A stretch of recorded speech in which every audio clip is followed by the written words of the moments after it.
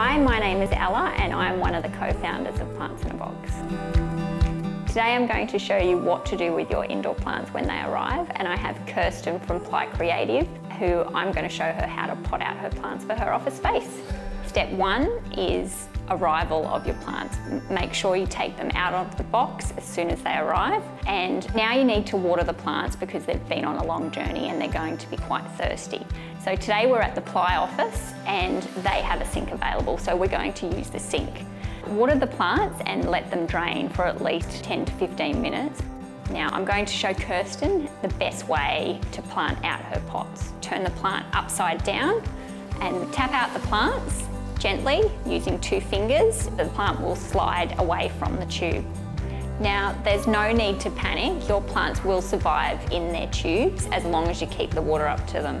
Kirsten, however, is ready to go. She has bought the combo pack that includes the pots. Now to pot the plants, fill the bottom of the pot with about 2 inches of soil. Then grab your tube and place the tube inside the pot, sitting on the base of the soil, and fill around the tube. This will give you a little insert, so that way you will be able to easily insert your plant and the soil will be level with the pot. So Kirsten has the self-watering pots, and we recommend that she waters from the top for the first 4 days, then she cuts back to watering at the base of the pot.